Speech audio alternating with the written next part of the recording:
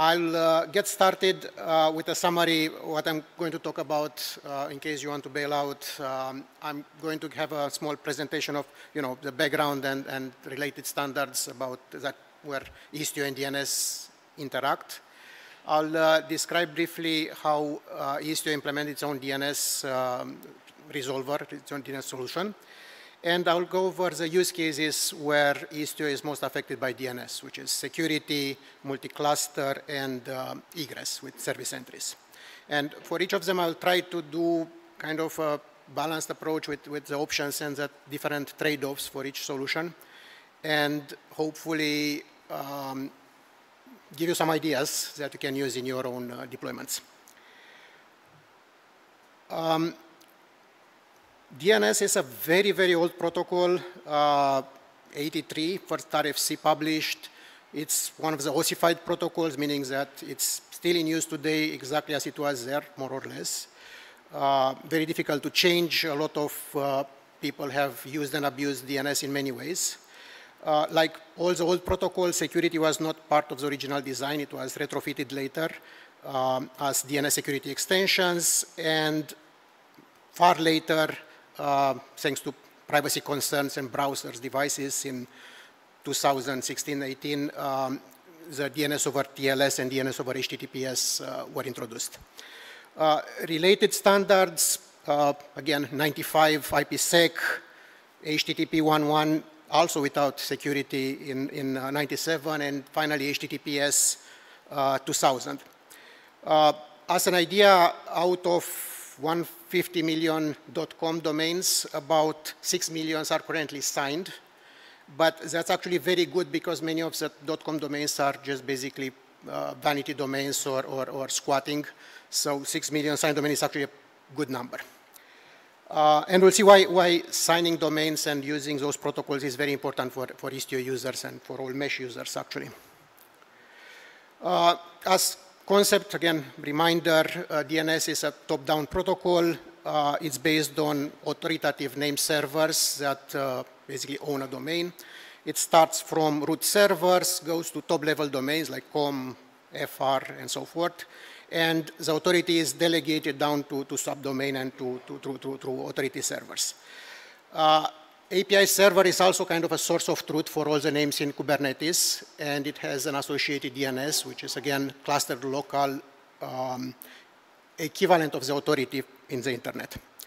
Then on the other side, there are the recursive resolvers, which are actually the resolvers that go to the top-level roots, go down and find the actual entries that you're looking for. And that's where usually, hopefully, DNS signatures are validated, and a lot of other features are implemented that we'll discuss later. Next, non-recursive resolvers, which are usually just caches running on your VM or on your physical machine. And their main role in modern DNS is to secure the communication between the host and the recursive resolvers. And finally, stub resolvers or client libraries that are linked into your application and usually just don't do too much. But recently we've seen people adding more features and more security to the client libraries. In DNS, some common terms is split horizon, where the external view of a domain is different than the internal view of the domain. Private DNS, where the resolvers, usually the recursive resolvers, create their own internal domains that are only visible inside your organization. And of course, DNS hijacking, spoofing, which has been around for, again, 30, 40 years. DNS is one of the most, misused protocols by internet providers and by a lot of attackers. There are many implementations of DNS. I'll mention Bind, which is still in use today. First release 1986. It was rewritten a few times, but DNS Mask 2001 is probably the most popular because all routers, most phones, it's still used in Kubernetes. Then Power DNS Unbound and a lot of high performance. The DNS community generally prefers to have many implementations, so we have diversity of implementations. So the CVEs and bugs are not affecting the entire internet. Most recently, core DNS, which is a default DNS server in Kubernetes. Stub is an interesting one, which is just a plain DNS to DNS over TLS, providing security. And of course, Istio DNS, which we'll discuss soon. One side note, there is DNS over TLS that is providing security, but there is also tunneling over DNS, which is, again, also from the late 90s. People figured it out that you can, just like we do tunnel over HTTP to NZ tunnel, you can do tunnel over DNS requests. You basically encode your packets as DNS requests, looking from the external, from resolver as a DNS request.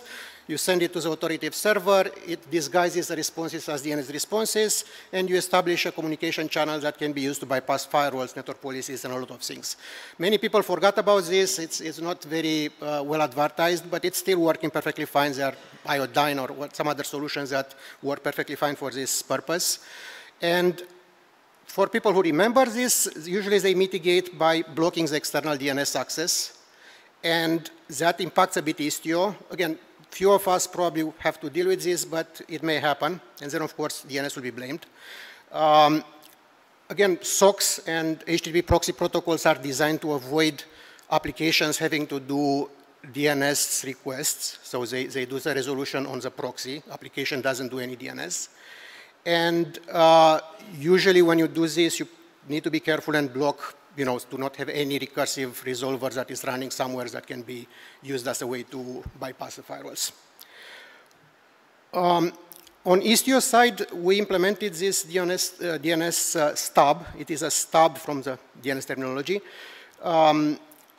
It is enabled at pod level or in a VM, if you're running in VM, through some environment variables. You can look it up in the documentation. There is a lot of doc on our site. You can also enable it globally for the entire mesh. One thing to keep in mind is, first of all, we are not using DNS over TLS. We used it in early days. We use DNS over XDS in order to optimize and to take advantage of the existing connection between agent and Istio-D. It's still over TLS, but with some layers in between.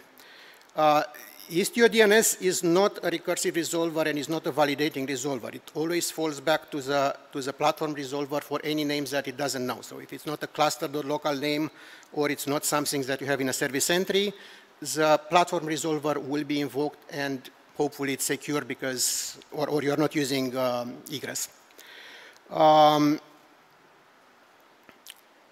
As an alternative to Istio DNS, you can use a platform resolver. So platform resolver is what you find in most cloud vendors. They provide some APIs to configure private DNS zones and provide a resolver infrastructure. Most cases, I can bet you have a secure DNS infrastructure already because, again, there are 40 years of DNS and people figure it out that they need security. But it's useful to check that your DNS infrastructure is set up properly. You have, it's scaled up properly. It is using access controls. And most recently, thanks to ACME protocol and some others, there are a lot of libraries now that allow programmatic access to DNS.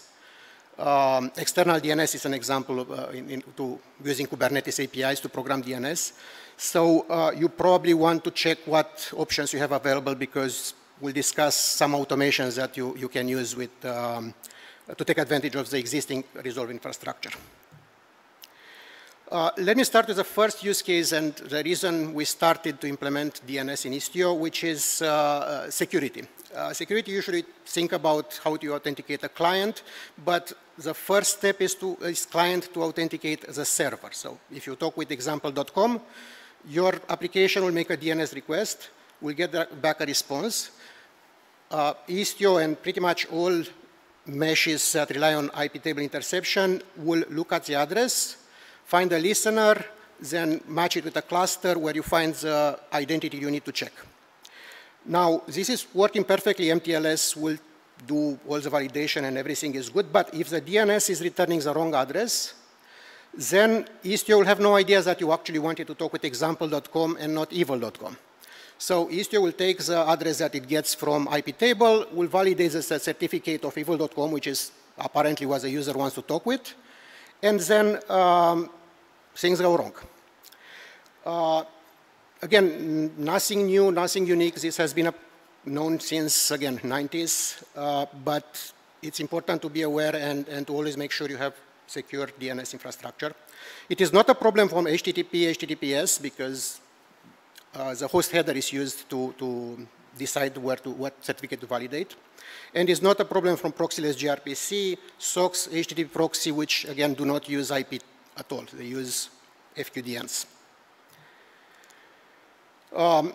As I mentioned, almost everyone has a secure DNS infrastructure in the cloud, so it's not something that you should be scared about this use case. Again, it's well known.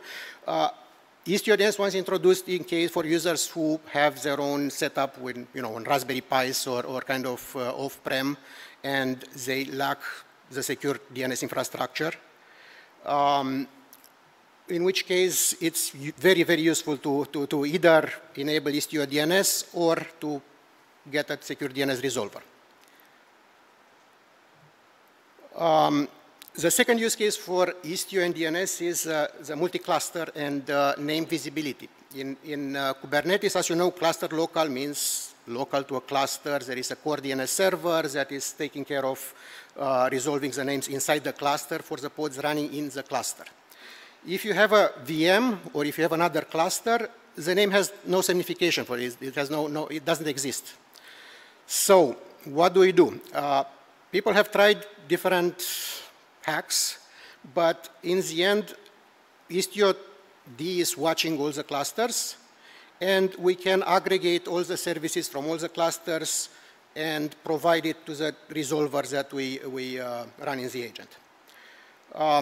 This is good or bad. Again, there are people who believe it's very convenient, and I completely agree. It's a very nice feature.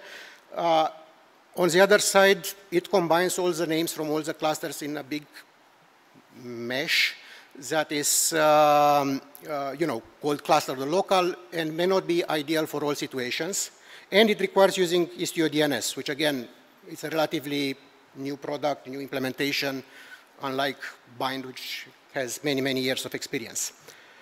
The other option that you have is to use the platform resolver. In that case, you are using some automation tool like Terraform or whatever you want to use to program the platform DNS resolver with a private zone. You can use a name like clusterset.local. Well, this is taken by Kubernetes multi-cluster, but you can use example.com or prod.example.com. You can program only the names that you actually care about, that you need to be shared across clusters. Not all the services need to be programmed. And you'll be able to use your own domain, like prod.mycompany.com instead of cluster.local. And then you'll use, obviously, service entry to make sure that your domain names are known to each cluster. It's not very complicated Kubernetes. It's also the approach that Kubernetes multi-cluster is taking by defining the cluster set.local, which is defined as a zone that is visible to all clusters in a multi-cluster environment. Now, finally, we get to the interesting part, TCP egress and egress in general. Let's say you have a mesh, you want to talk with an external provider, internal site, let's say www.example.com, which has two public IP addresses. For SNI, HTTPS, and HTTP, usually we have the host header that has www.example.com, and we know exactly where to go. But for TCP and for Istio interception, all we can use for deciding what policies to apply is the IP address returned by DNS.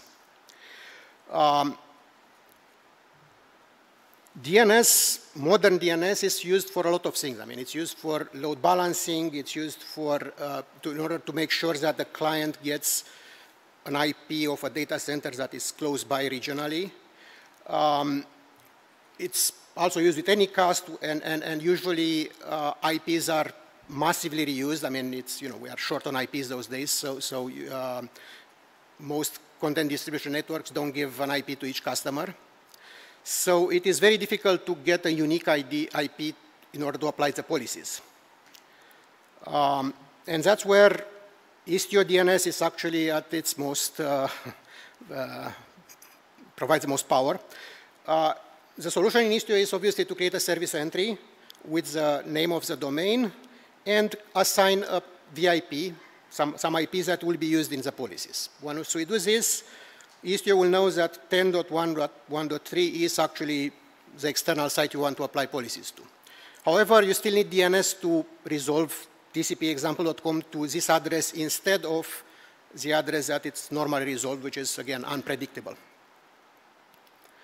To make things even more interesting, that's what application needs to resolve. If the request goes to a sidecar, Envoy obviously needs to go to the actual destination, so it will need to resolve to the real address. So we need a way to have DNS returns two different results, one to the application and one to Envoy. And that's pretty much what Istio DNS is doing. It's intercepting the DNS only for the application. DNS from Envoy is excluded. Everything works relatively fine. But we solve the problem by to introduce another small problem in that now we have a way for any namespace owner to hijack and to inject arbitrary IPs into the DNS, which is, if you remember a few slides back, not something that we want. So if you have those kind of use cases and you enable Istio DNS, please use OPA or use favorite validations to make sure that whoever is allowed to create service entries, there are sufficient controls in place, either by restricting them to a single namespace or by validating the host names that are pushed or reviews or any other technology to prevent misuse. Also, it's very useful to segregate HTTP from TCP and to use dedicated TCP ports for all external services. If you use a dedicated port, IP no longer matters, so you can apply policies based on port only. And if you have HTTP segregated from TCP, HTTP policies will be based on host without, again, IP no longer matters. With those mitigations in place, you can use a platform resolver instead of Istio DNS if you choose to.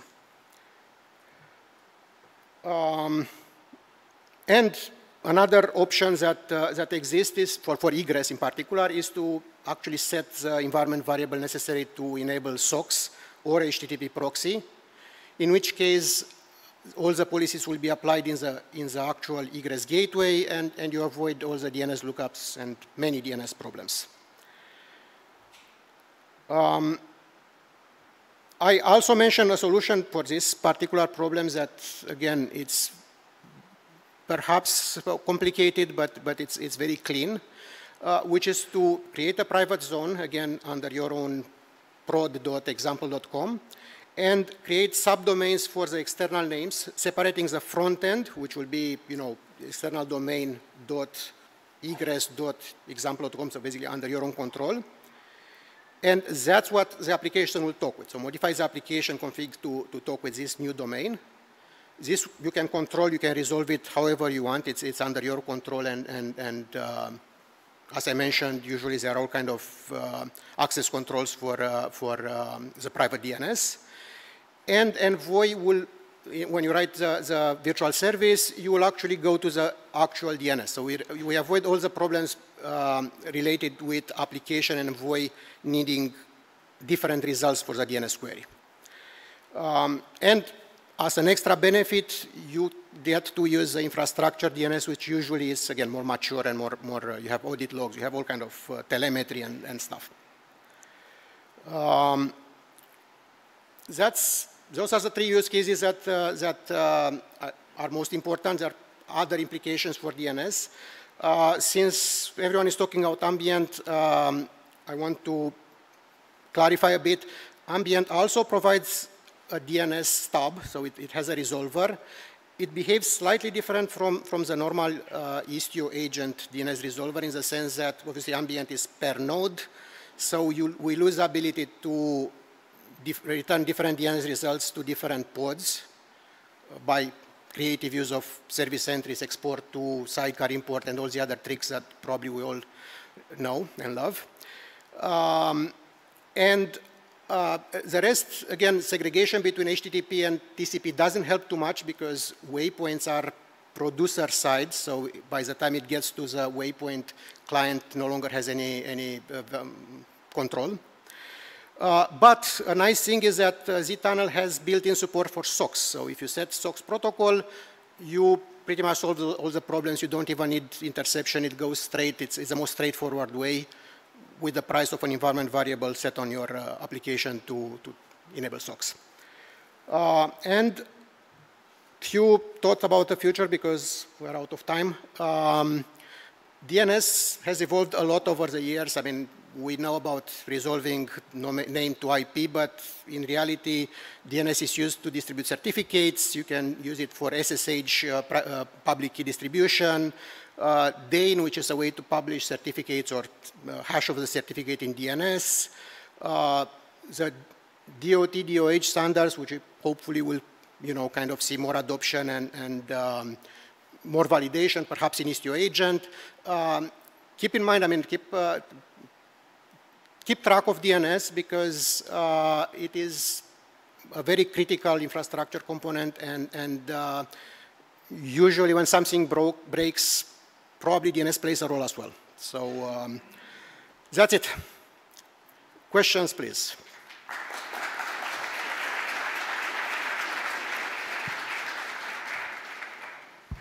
Any question for Costin? We have a few more minutes. Oh, hi.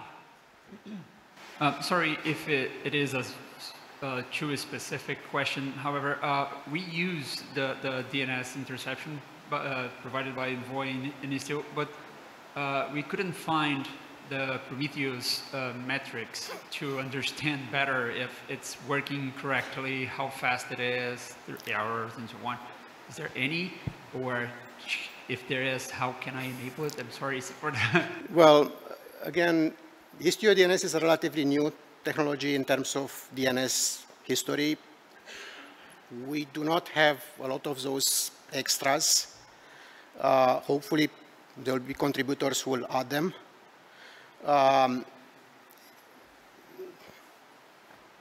What can I do?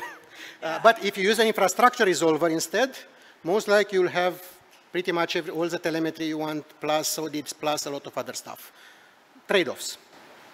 Yeah, great question. Any other questions from the audience?